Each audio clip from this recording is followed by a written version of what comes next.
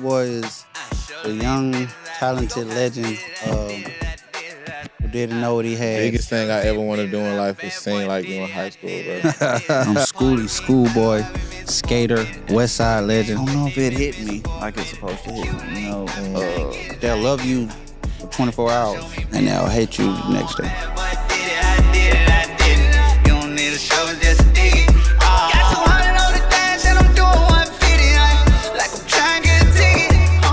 What's up, y'all? It's your girl Diana. We're back with Full Circle, and I'm here with Manny Akiio and Skooly, SB, Mr. SB, 6 times. Say it 6 times.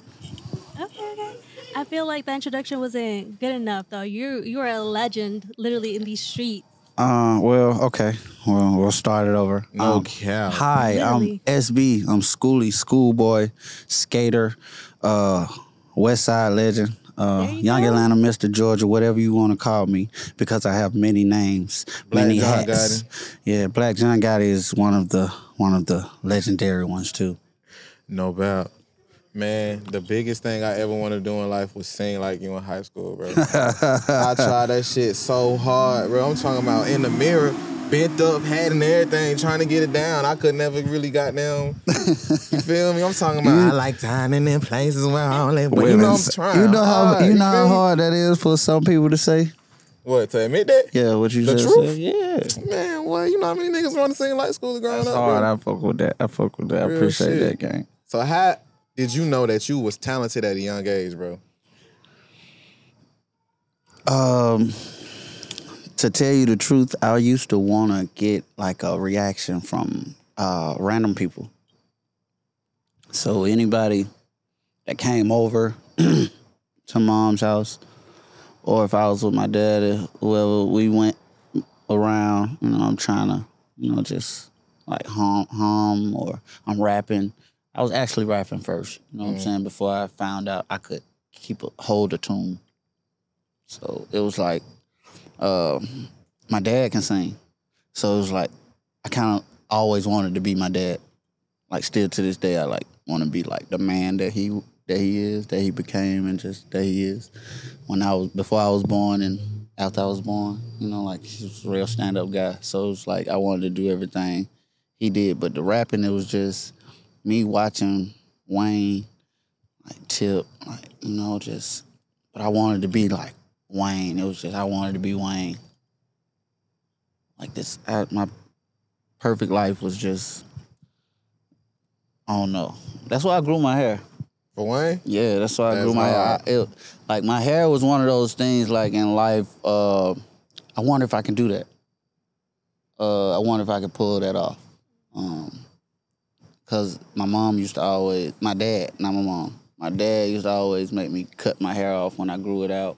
Yeah. My mom, then my sister wanted me to have the long hair too. So like it was like, but I kind of grew my hair like, I want dreads. I want long hair like Wayne.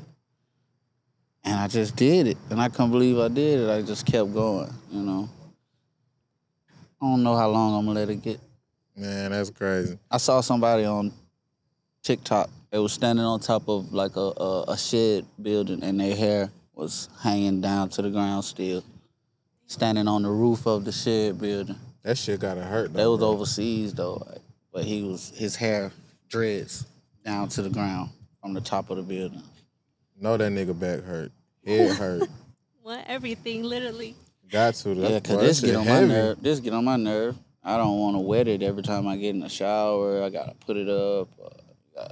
It'll make you hot. Yeah. I'm laying on it when I'm like this. Sitting on something different than this chair. Like I'll be laying on it. I'll try to put my head up. I'm pulling my hair. Yeah. It's heavy. But I don't like for people to cut their hair though. It's Why? crazy. I don't know. I may clip my hair once it get a certain length, but I don't know if I ever cut it. Cut it all off. Yeah, I don't know if I ever do that. Why did I do it? Why did I Yeah, grow why it? you started. Yeah, I feel what you mean. But I don't think there's nothing wrong with starting over, but I don't think I want to. I didn't like my head. Is that the reason why you kind of let it grow out? Yeah. I didn't like my shape of my head like with a low cut. So like it was Now I want to see a picture of you when you were younger with the low cut. Like so many of them. I'm so glad I'm like, it's- bruh had so many hairstyles, goddamn, coming up. bro. The little dash with the shit in the front. That's what's crazy. The peewee with the tail, the peewee was to hide the hump. Like the hit, like the knot, like this joint right here, back here in the middle, like my head, like a peanut. You feel me? So it's like it went up some, so it kind of hid that if I held my head up. So it's like my head was regular. And you went blue with that motherfucker. Yeah, I had to put the blue. I got that from that was around the Wiz Khalifa era, the wave when he came through with the blonde patch. I was damn near ordering all the Taylor Gang clothes and shit off the internet. Yeah, he had a big influence on me then too. So I put the blue in my head. Real spill. That's for the cuz, you feel me? How would you describe being a motherfucking superstar in middle school, bro? Like that shit kind of abnormal. You know what I'm saying? It was or early high school. It was high, yeah. Shit felt like middle school, goddamn. You might blew up in the summer going to high school. It was. That's what it was. That's what it was. Like it literally was. I don't know if it hit me like it's supposed to hit me. Because I didn't look at it like that. I didn't know what I was. I didn't know what we were. I didn't know how many listeners we had, so I wasn't aware to be able to tell you like how it like really felt for that to go on. Mm-hmm. But for the most part, I kind of try to be a regular person.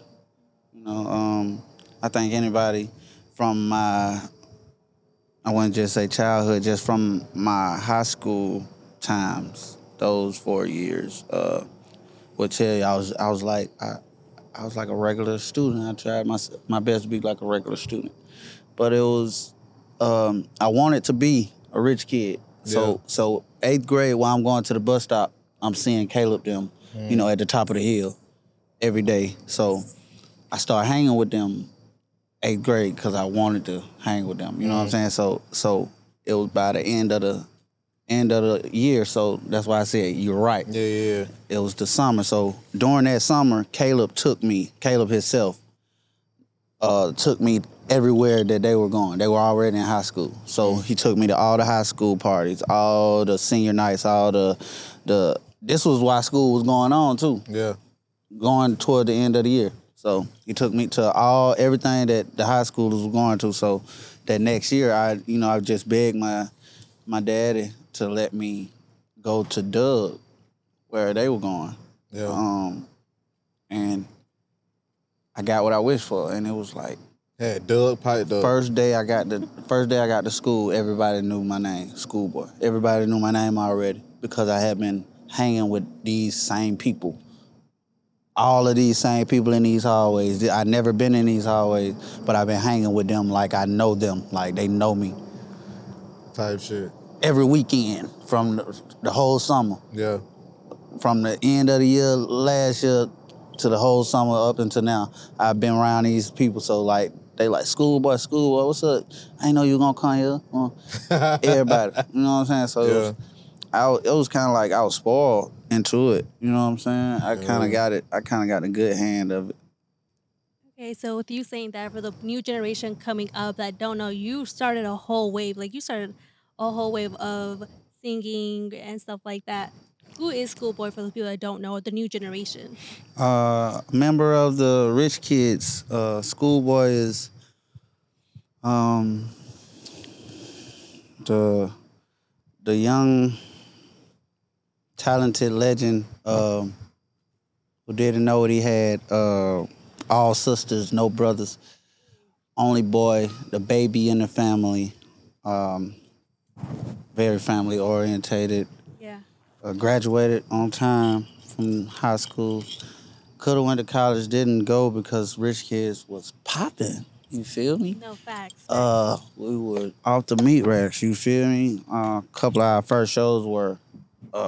That's why I say I'm spoiled into the game because of this. One of these exact reasons. probably like our third show in real life. Rich Kidz, like our first show, no, our second show was at Crucial. That was the first like adult scenery.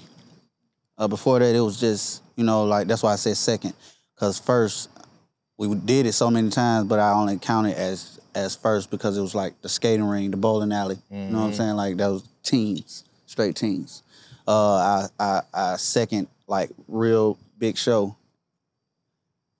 crowd already there, grown people. We were not supposed to be in this club. Come in there and it's flashing lights. They're from the stage all the way to the back of the club, like packed out, Crucial. Yeah. They know the song already. What's up? I go up there like I'm supposed to be in there. Yeah. I'm on the stage, like I know they still got a video on the internet right now to this day. Not too long ago. So come out of there like Derek was saying we couldn't come in. Tip got us to get in there, you know, like he's standing at the back there. He's like, let them in, let them do their thing, and then they gonna leave. Boom, we go out there, boom. I be down, they put us right out of there. I swear to God, they wasn't about to lose no license behind us, so Derek got us right up out of there when we finished. Our third show was Tip's farewell concert. It filled up Phillips Arena. Yeah. When I came on that stage, it was like that was a different life for me. So that kind of fucked me up. Sorry for my language. It kind of like messed me up because I kind of like have this phobia with small crowds now, because I began with arena, club full like. So I have a thing. I get nervous. I still get nervous before my own concert. If it's my concert. Like my concert, not me coming out, somebody bringing me out at their big concert. Like I'm used to that. I'm just, you know what I'm saying? So like, even though I've had concerts, I still get nervous to this day if I have a Skooly concert. Like the two I just had, I was nervous before them. I'm nervous before every one of my concerts. And I would say I would get nervous with a smaller crowd of people or a smaller room of people before I get nervous in an arena or a dome or, you know, like a festival. Basically, that's the only reason I feel like I was spoiled into, you know what I'm saying? Because that's how it came so fast for us. And I didn't know what I was, man. I didn't know what I was becoming or what I had or what I was doing. You know, like I just know I was doing it, and I'm still doing. I was doing what I love. I made more than half of that shit on my grandma's sofa in one bedroom, bro. I stayed in the living room. I grew up. I stayed in the living room that whole high school time, like before end of 11th grade, 12th grade. I was in my grandma's one-bedroom apartment. How was y'all recording all that shit? First joints, like What's Up, Partner Them, What's Up, K-Rap, shout out to K-Rap. We was in his basement. Went to his basement. So after school days, like summer, then the after school days when I first started high school, we just going to K-Rap house doing songs, you know. And that's actually when I found out I could hold a note when I did the What's Up joint. Yeah. I kind of was a real writer back then. Like I was on my Wayne shit. Like I'm telling y'all, like I wanted to be shorty, like the hair tied back like this. You know what I'm saying? The tank top, the muscle. You know what I'm saying? I'm writing. You know what I'm saying? I'm reading off the joint while he just going crazy. Like it just is. Yes, literally, bro. Like if I could have got recorded every time I was doing a song, like they would have been like, he want to be like Wayne bad. Like in the I was doing all that, like in how he was on in the basement. Yeah. You don't remember that? When he went crazy in there? Like that's how I wanted to be in the booth. That's how I pictured myself in the booth all the time. So how did $100 autograph come up, bro? Man, Thug. I'm Shout out to Thug, man. yeah, boy. I'm Free, talking about, bro. Everybody wanted to hit that Free shit, bro. Slime, man. Free Thug, man. It was that's my man's. We was tight. We was tight. You know, I was listening to Thug unreleased, like before he came out. And the hood was, you feel me? Yeah. Everybody was listening to him, like, you know, I used to hang with Teezy, you know what I'm saying? So like it was like that's what we was listening to. You know what I'm saying? So unreleased, Teezy, Thug, me, everybody from the South, Ralph, them, you know what I'm saying? That kind of like became my surroundings. Kind of, you know what I'm saying? And it was like, I was like the only blue nigga over there in the red section, you feel me? And it was love. It's always been love. So, and Thug, like, man, like, I used to pick him up, he used to pick me up. Like, it's like, for real, like, when neither of us got a car just of our own, like, picking him up, I'm coming to Cleveland, pick him up. He come to pick me up. We leaving raps on each other's answer machine. Like, this was my dog. I wanted him to come out more than he wanted to come out. Type shit. Like, this was in real life. I ain't scared to say that either. Like, it was like, literally, like, we used to call, and if one of us answer, we'll be done told each other, like, don't answer, I'm trying to leave someone answer machine. Raps, these real, just real raps. Like, real raps on the answer machine, like. That shit was just, and we used to leave raps on our answer machine, like verses, just you know, like that was my dog, and that was one of many, and that was just one of those that just went crazy, like that Crucial. Crucial broke a lot of records. Okay. Shout out to Crucial. Crucial broke a lot of records, and that was like one of those like peon.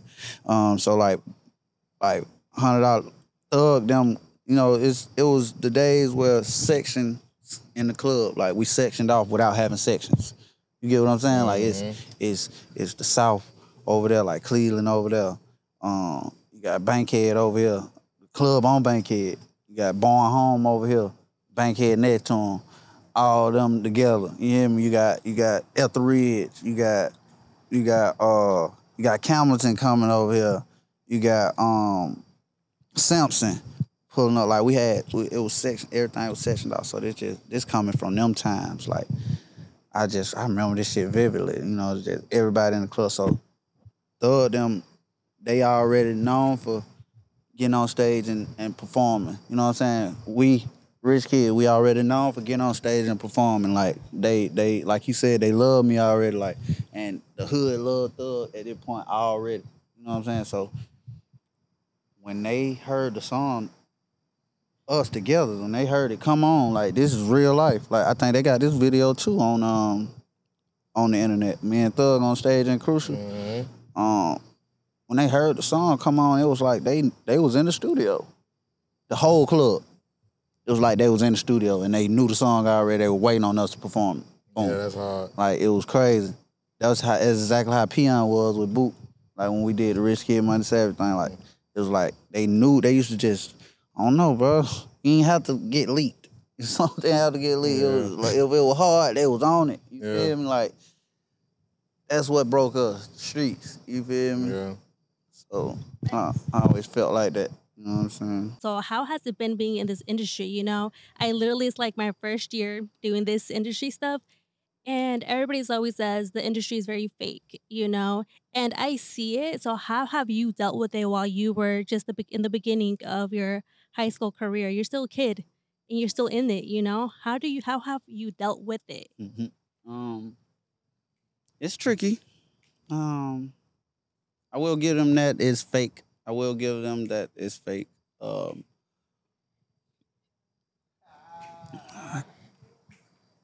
don't. When it comes to like advice, I hate giving it. You know, because I don't feel like I'm a listener. I'm a big listener. I may talk. You know what I'm saying, but I take heed in whatever I hear, like, and I dissect things, just to see if they're true. You know what I'm saying? So like, I don't like giving advice because I don't want to give no bad advice. You feel me? Okay. Um, but the game is tricky. It's very tricky. One thing I can just tell you or tell whoever, um, go for what you know. Stand 10 toes down on it. This is when I say tricky, they'll love you for 24 hours and they'll hate you the next day. And it could feel like a lifetime. It could feel like it's taking a lifetime to get that same 24 hours back once you lose it or once you feel like you've lost it. You feel what I'm saying? And I'm just saying this from experience. Not saying I feel like I've lost it or anything. It's just I know I felt that flame before. You feel me? I know I felt that flame up under my ass, up under my feet, and I had to keep. You know what I'm saying? Like so, they'll love you one day and one day they won't. You know what I'm saying? So it's like if they catch on to you, you know what I'm saying? Like, and you figure out that's what I feel like this game is. It's all something for us to figure out. We all trying to figure it out if we got it or what it is that they like from us. You feel me? That's how I look at it. So like it's just well, if you catch them and you figure out what they like from you, you just stick to it. You know what I'm saying? And you stay on it. Cause it's all type of artists, it's all type of music, it's all type of speeds of music that people like. It's different. You know what I'm saying? Whatever this crowd of people don't like, this crowd of people may love and they might mosh pit over it. You know what I'm saying? But this crowd right here is booing. You get what I'm saying? It's different. Like so, it'll scar you because it can hurt, but it can also feel good. But it can hurt more than it feels good. I don't know how to explain it. You know what I'm saying? I don't want to just get to talking in circles, but it's the game is you be ready for it. Basically, you be ready, and I don't know how to tell you to be ready. Just brace yourself. Facts. What about emotionally? Have you ever felt like you've been sold a lie to? Like, hey, we're gonna do this, or yo, let's do this and let's do that. How do you know when it's real? How you know when it's fake? Or is it just like like I just know it, I just sense it type of person? I definitely been lied to a lot in this game. In life, period. That's why I say go for what you know. But emotionally, this is something I love. This is not like a. That's why I feel like I'm just different because like even though I know this is a bag, you feel me? This I didn't know that at first. I just knew I wanted to be on that screen or just in front of somebody performing and showing them what I got. And I didn't know that it was about a bag then, so it was like I still love it the same way now. So it's like it's my passion for real. I don't feel like I don't. This is just me personally. Still, I don't feel like I can do anything else in life better or to the extent or give it the same effort that I give music. You know what I'm saying? I think this is my gift in life. Eh? You remember when they said that on Paid in Full? Yeah. Ace told how Mitch told Ace like I think that's my gift in life. I think this is my gift in life. Doing music. How did the lady Rich Kids come about? In school, we were all around each other the same way in school. Basically it kind of like started like damn near like all the girls that was damn near in Lady Rich Kids like the original like when we were just before the rap type shit they were like all the rich kid girlfriends except for Uh, me. You know what I'm saying? Like yeah. I didn't have one like in the original. Then the younger generation, like my age, you feel what I'm saying, came and they were all they started rapping. Lady Rich Kid rapping. You feel what I'm saying? And they just kept it going. That's too real. And we had the Rich Kids and we had LRK. So it was like so many different groups.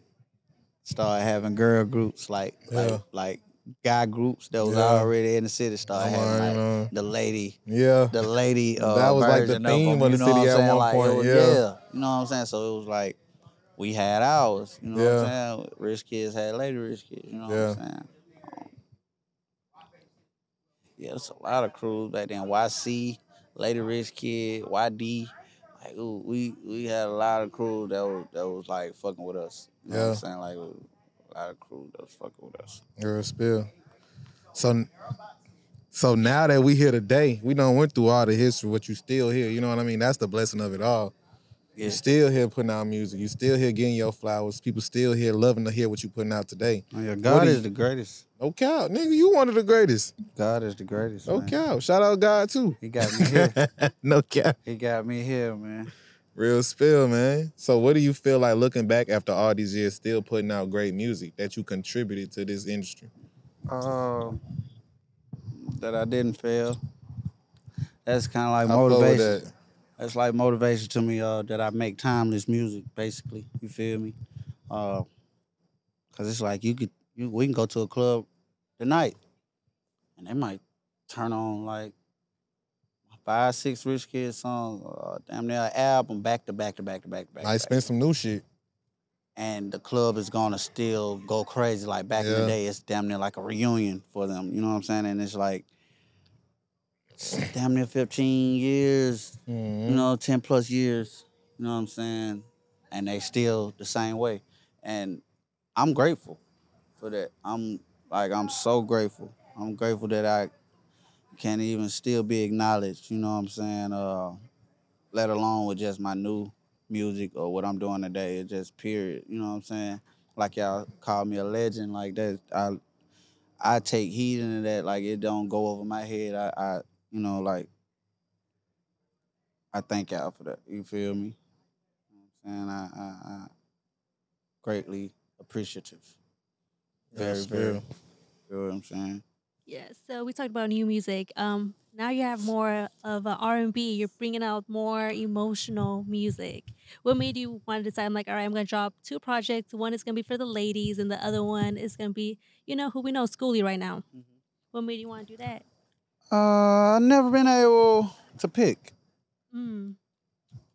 Ever since I figured out that I got both of them, you feel me?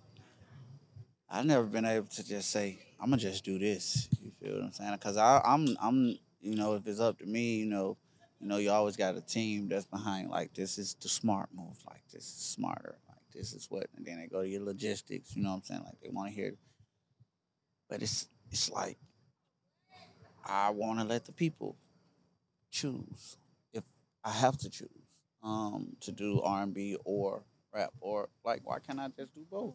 You know what I'm saying? But um, this was kind of like giving them an ultimatum, Mhm. giving them like a choice. You know what I'm saying? Like what do which one y'all like better?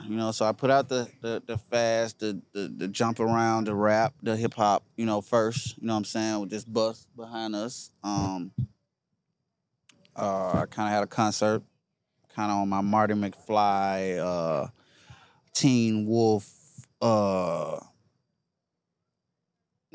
get together. You feel Mhm. me? I'm on top of the bus performing. I take them through my neighborhood, and I pull up to like a area that we got set up or the park, and they get off, and I get on top of the bus and I perform. You know what I'm saying for them, and I waited like what I say like 20 days, and then I dropped the R&B side, and I had something for like the grown and sexy, like grown man, grown woman. Put on your white, put on your heels, come chill, come relax, let me sing to you, type. And I did that on a rooftop, all white, both both of the venues or both of the situations I did was in Atlanta, and they were. I was surprised still, like I said, like I was surprised still, like for the come out, like you know what I'm saying, like damn, this many people still like interested in hearing me sing, and this many people still interested in seeing me perform. You know, like on a scale to buy some tickets for it. You feel what I'm saying? Like Nah, that's I be real. grateful for that, like that type of shit. Like Yeah. I'm just grateful. Like so that be like fuel to my fire. That be motivation that keep me going. That's Yeah. why that's like damn near the reason I keep pushing. Real You spill. know what I'm saying?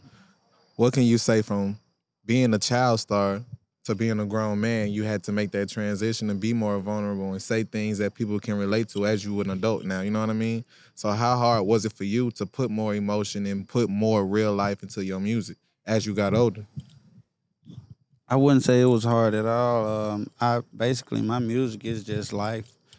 Uh, I I barely I barely rap about imagination. You feel me? I barely rap about imagination unless I'm like on some like smooth talking to a woman Yeah. type record. Like, but I don't rap about imagination like everything.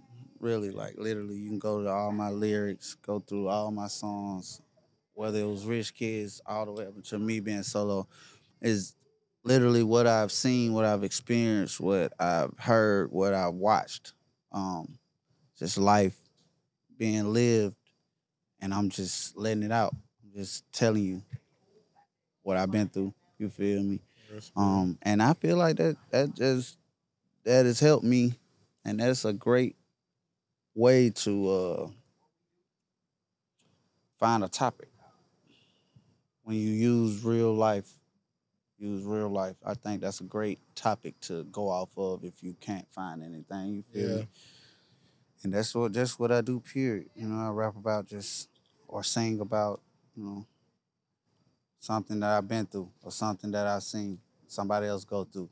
I felt with them, or a way I really just felt when I was uncomfortable or I was comfortable as hell, like whatever. It was real. Okay, describe your okay so for your R&B. You have a dinosaur. Describe that cover art for me. The dinosaur is it's like a emblem. It's like a logo. It's like it's me. Um, I picked the dinosaur because it's they're one of a kind. They're extinct right now, but that to a certain extent, it's like they don't make them anymore. You feel me? I don't feel like I'm gonna be made anymore. I feel like I'm the last me. I feel like I'm the last. You know what I'm saying? Like of my whatever breed. You feel what I'm saying? And it was like I was on the blue thing. I'm on the blue thing, so it's like dinosaurs bleed blue even when the oxygen hit to our knowledge. You know what I'm saying? Even when oxygen hits their blood outside, dinosaurs bleed blue. I think it's probably only one animal. I think it's probably like a crab in the sea or something like that that still does the same thing. But it's like it's one of a kind. You know what I'm saying? It's like biggest. Um, there's a whole big history about dinosaurs. You know what I'm saying? So it's like I feel like I'm that big. You know what I'm saying? To take up So it's called Sleeping Giant. Well, how did the name come about?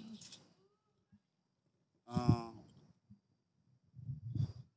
Sleeping giant. I felt like I said about the dinosaur. Uh, I'm a big. I kind of figured out I'm a big deal. I figured out I'm somebody in the game. Um,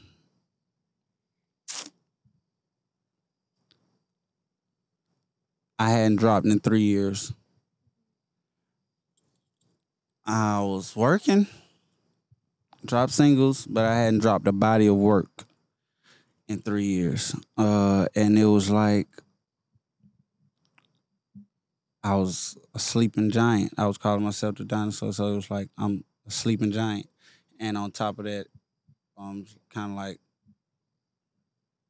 me saying that the gang's been sleeping on me. You know what I'm saying? So once I wake up, it's time to wake them up. I did it. I party